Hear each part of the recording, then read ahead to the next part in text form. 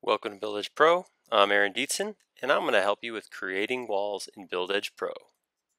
Here I am in BuildEdge Pro SketchUp 2014, and I have the wall properties displayed. The two main wall properties are the wall width and the wall height. I can change either of these values by clicking on the numbers in the field and typing over top.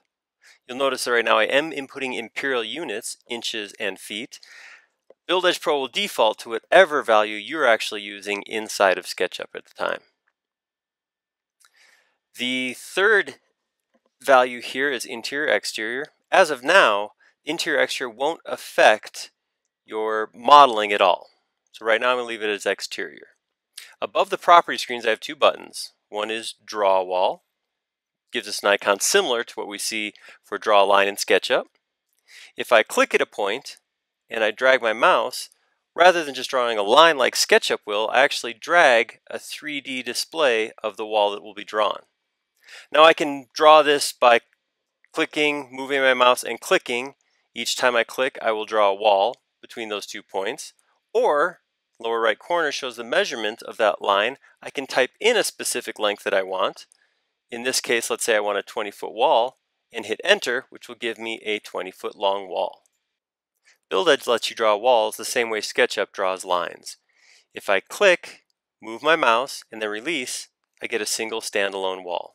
If I click release, move my mouse, click release again, I draw a wall and am ready to start the next connected wall.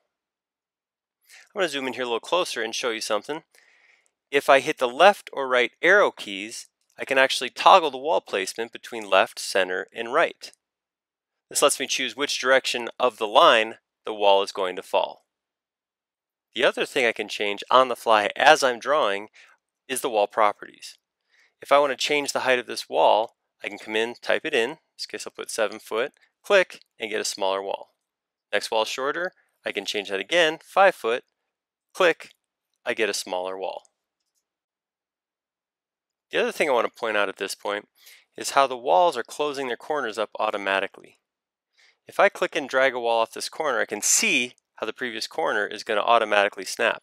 If I draw a wall at an angle, I get an open corner like this. This is just something to be aware of as you're drawing. When you don't have walls meet at 90 degrees, you will have gaps that you'll have to account for at some point. When I click on an existing wall and start drawing a new wall, you notice that that wall, despite where I clicked on the wall, is automatically snapped to the bottom of the existing wall. This is an intentional tool created to help you put interior walls inside of a building. To choose the start point of a wall, hold down the Alt or Command key to draw a wall wherever you want. This allows you to do things like draw walls on top of walls rather than snapping to the bottom. The other method of input for walls is Auto Outline, which allows you to hover over any closed polygon, click, and get a string of walls around the polygon. This makes inputting exterior walls a snap. That covers the basics of creating walls. Please visit www.buildedge.com for more information and additional videos. Thank you very much.